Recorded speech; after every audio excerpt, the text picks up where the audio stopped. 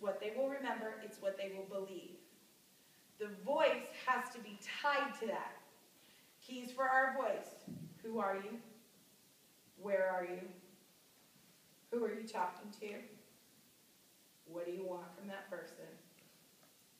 And put all of that into the delivery of your text. It's a big job. We have a really big job. All right? But you're all capable, and you've proven that to me. So, what I'd like you to do is to return to your original groups. I am going to give you exactly 7 minutes to come up with a presentation, quick, 2, 5 minutes max, where you tell us, and more importantly, show us what you learned today. Okay?